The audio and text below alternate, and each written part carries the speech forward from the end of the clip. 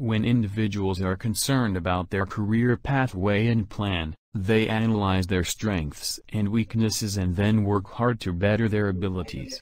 It also entailed studying other professions and sectors to find one that matched their skills, looking for possibilities to grow, and maybe changing occupations completely if they found a more fit one.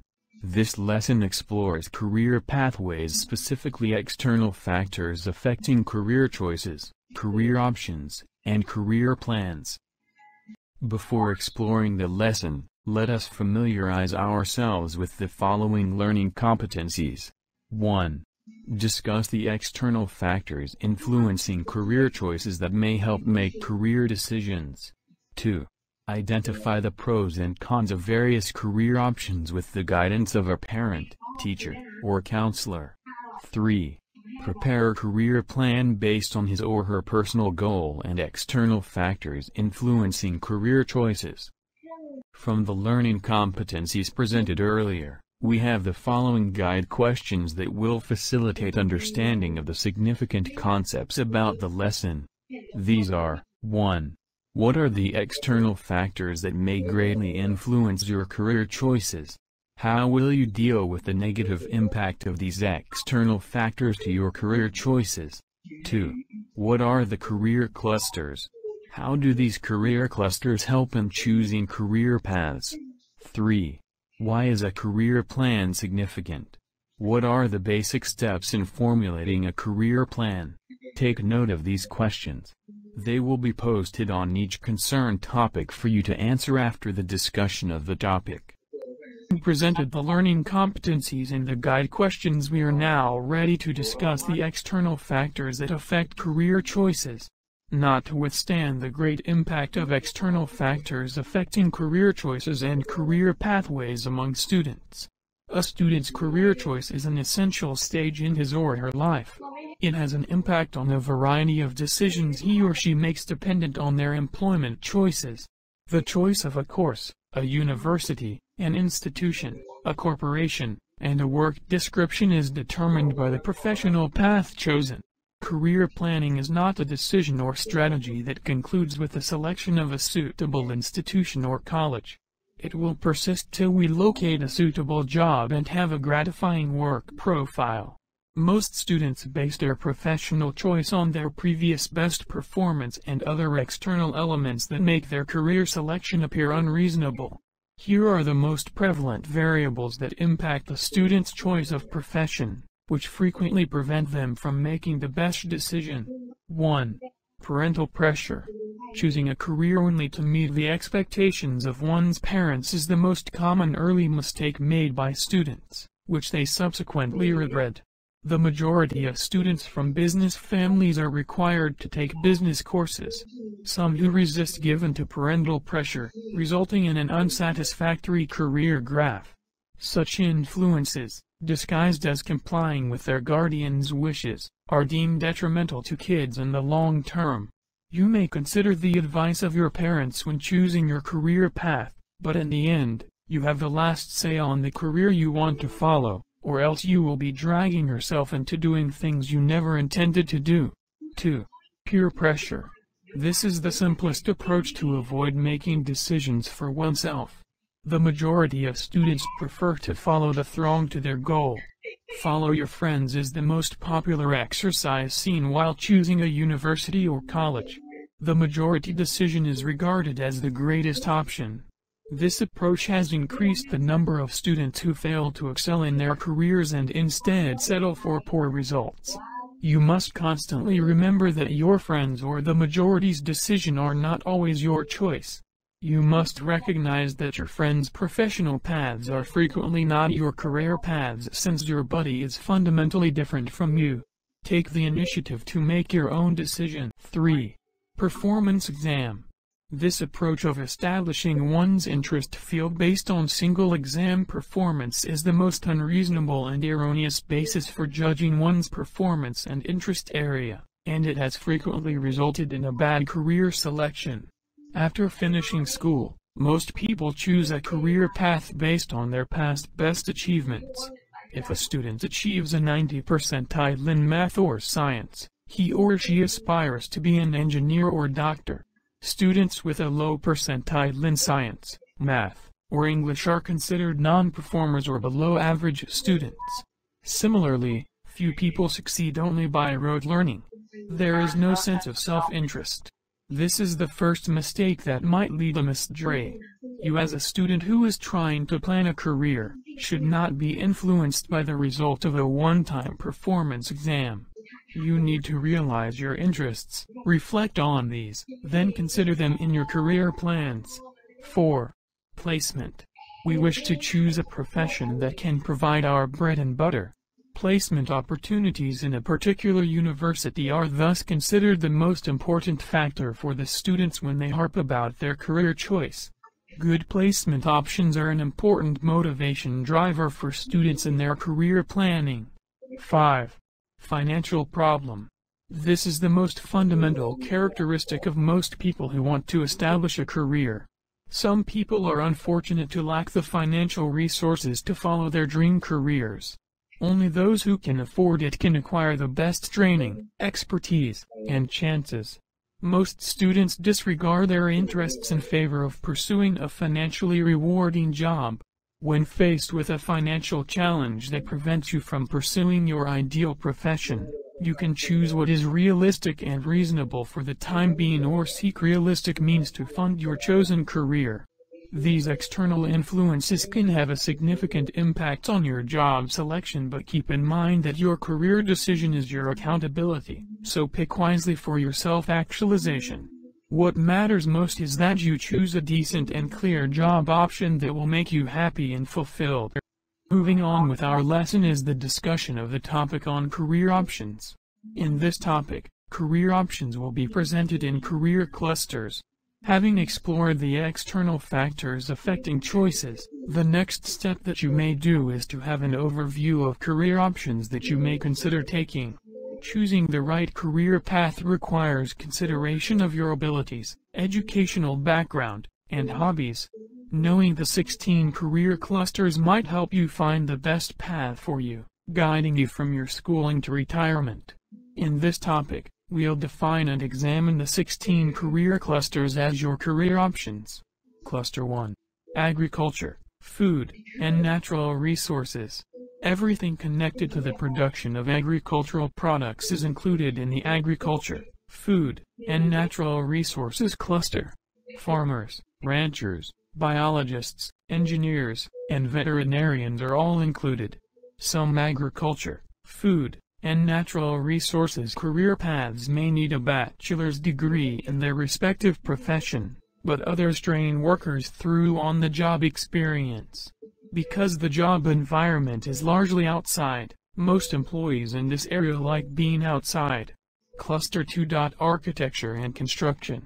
People working in the architecture and construction cluster design, build and maintain houses, industrial buildings, roadways, and bridges. As the positions range from carpenter assistant to safety engineer, so do the educational requirements.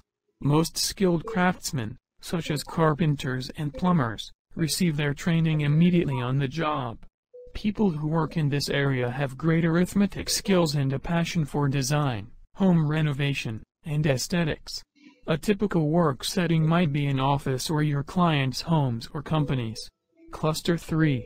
Arts, audio-visual technology, and communications. For creative persons, the arts, AV technology, and communications cluster may be the greatest career cluster. It comprises journalists, actors, dancers, singers, radio announcers, and backstage personnel. If you want to be an actor, you might consider studying cinema and media arts or theater and drama. There are also specific certificate programs available to help you become a sound engineer or a telecommunications technician. The workplace might be a film, television, recording studio, or theater. The majority of persons who work in this cluster have a genuine interest in music, dance, movies, or fashion. Cluster 4. Business, management, and administration.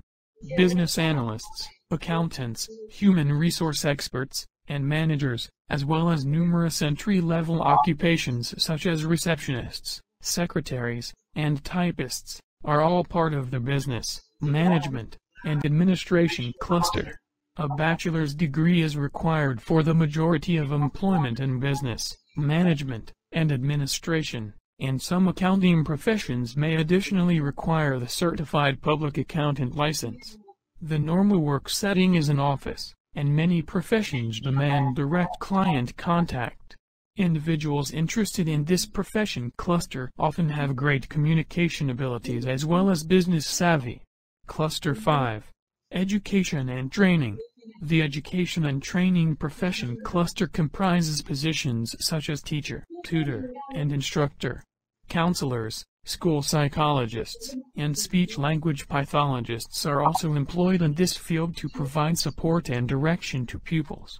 Elementary and secondary school teachers must have a bachelor's degree as well as a license, whereas college professors must have an advanced degree.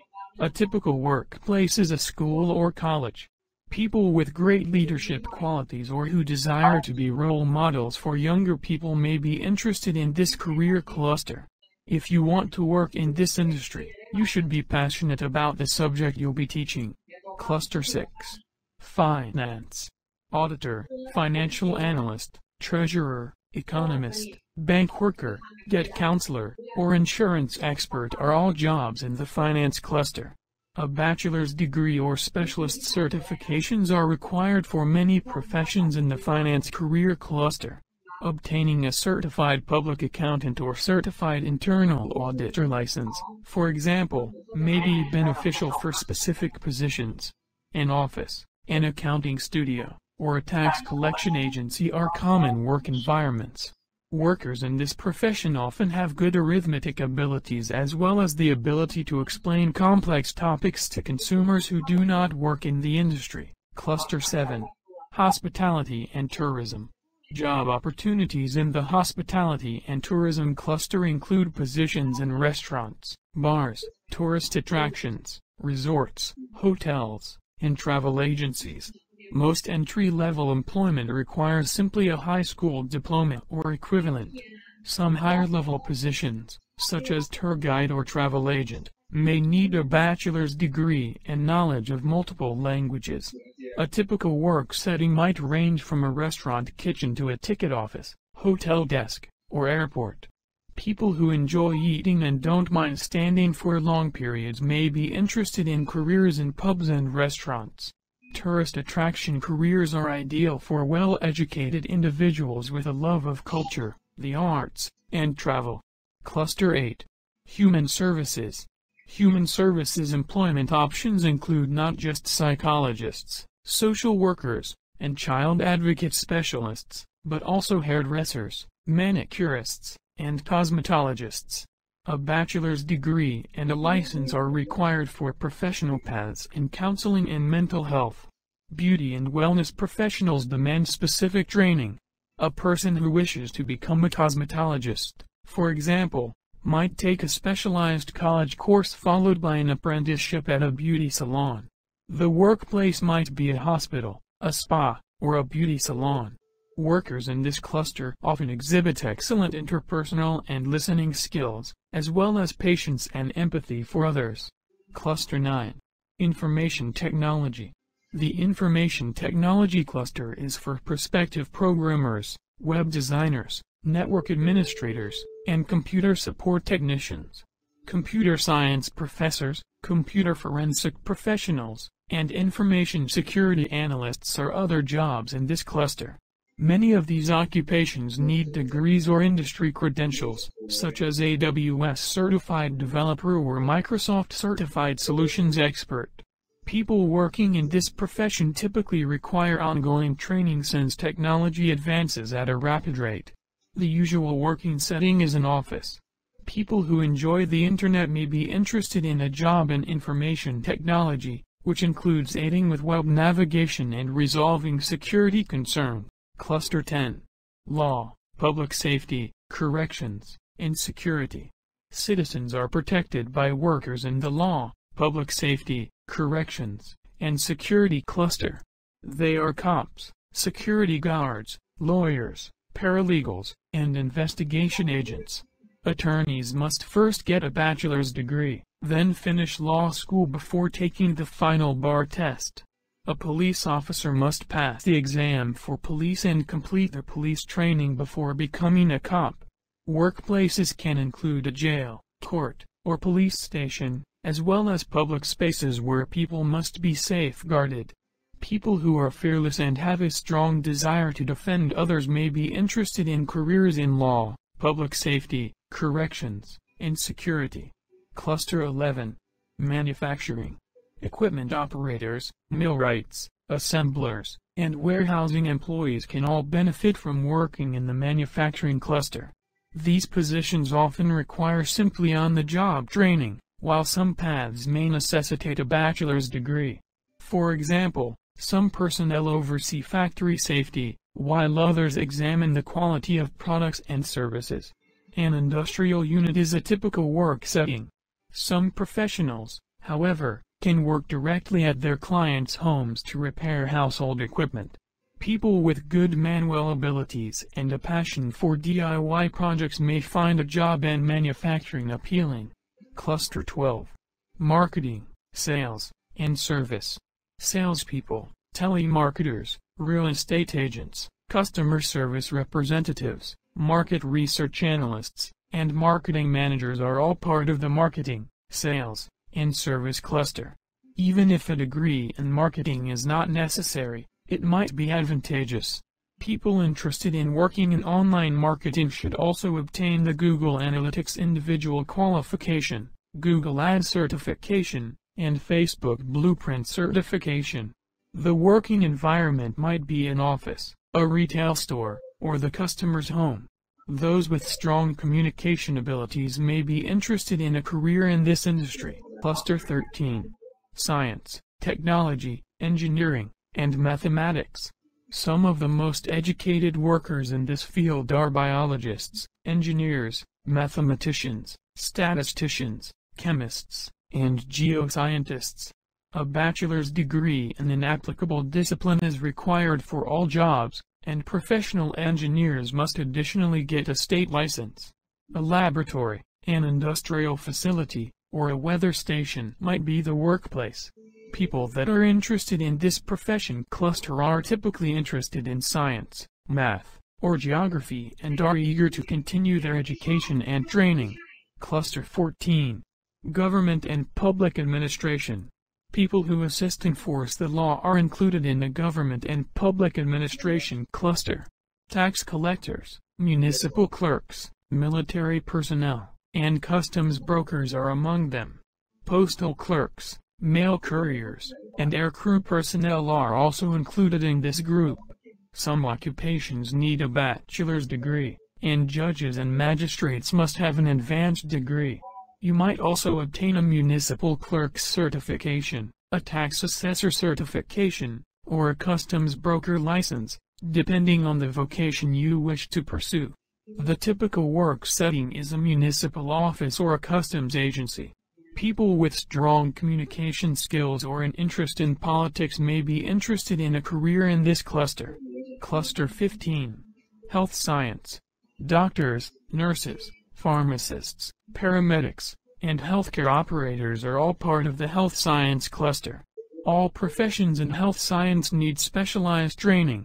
Nurses must attend nursing school and obtain a license, whereas physicians must complete additional educational requirements, such as obtaining a medical degree.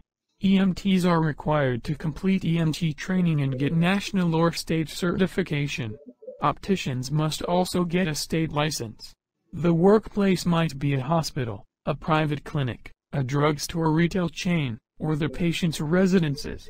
People that are interested in this cluster. Cluster 16. Transportation, distribution, and logistics. The transit, distribution, and logistics cluster either drives and repairs vehicles or works behind the scenes to ensure that public transportation is always efficient. Drivers, pilots, train car repairers, parking lot attendants, civil engineers, and transportation planners are among them. Pilots, railway operators, and truck drivers must be licensed, whereas engineers must have a master's degree. Specialized accreditation is not necessary but can be highly beneficial for trained car repairers. The workplace might be a car repair shop, a train, a bus, or an office. Careers in this cluster may be appealing to those who enjoy driving or repairing automobiles. The importance of career clusters is that they allow you to easily explore several types of careers under one broad category. Identifying with a cluster can assist you in developing your career and selecting credentials such as a college degree, specialist training, or certifications that will qualify you for several diverse but related professions. Having explored personal elements affecting career choices, the background on career options, and the result of the career aptitude test will help a lot in making a career plan. In this part of the lesson we will be discussing the basic steps in making a career plan. A concise, precise career plan is one of the most effective tools for determining where you are, where you want to go, and how to get there. Here are some key steps to assist you in developing your career plan. Step 1. Assess yourself. In your career plan, consider addressing the following core questions about your personality, interests, and values. What inspires me and what do I like doing? What are my characteristics and lifestyle preferences? What are my family and friends' opinions on my strengths and weaknesses? What are the most important qualities I'm searching for in a job? Step 2. Analyze your skills. In addition to your preferences, your current abilities are a significant indicator of the course you might go to. Consider the following questions about your skill set. What qualifications and experience do I have? What are my core talents, transferable skills, and unique abilities? What are my most notable accomplishments to date? What are my flaws and areas for improvement? Step 3. Set your direction. Based on your interests, characteristics, talents, and experience, you may now begin to develop ideas for the kind of roles industries that will best suit you. As part of your career plan, consider discussing the following topics: the broad industries that genuinely appeal to you, the sorts of employment that would fit you best, and how these alternatives reflect your personal preferences and critical talents that may require improvement. Step 4. Commit yourself to a time frame. Now that you know where you want to go, it's time to figure out how to get there. To help you break down your professional objectives into smaller, more attainable milestones, ask yourself the following questions. What do I want to achieve in the next 6, 12, or 18 months? When and how will I complete my training and education objectives? How and when will I acquire the necessary extra skills and experience? When and how can I grow my network? Step 5. Review your career plan. Having established your goals and how to achieve them, you will now have a clear pathway on which to head. It is critical to track the development of your career plan at least once every 6 months to verify that you are on track to reach your objectives. Reassessing your professional strategy and goals allows you to make changes in response to changing economic and personal conditions. Indeed, a career plan makes sense because it will give you a clear picture of the goals and actions that you will need to do to fulfill your dream career. To facilitate the making of a career plan, there are common and basic steps that can be followed. This lesson on career pathways conceives the following key points. Key point 1. External influences such as parental pressure, peer pressure, performance exams, placement, and financial problems frequently mislead you in choosing the right career for you. However, keep in mind that your career decision is your accountability. Therefore, choose wisely the career that will help you achieve self-actualization. Key point 2. Exploring the career clusters will provide you with an overview of the many career alternatives available to you, allowing you to select the best career for you. Key point 3. A career plan provides a clear picture of the goals and actions you will need to take to achieve your desired career.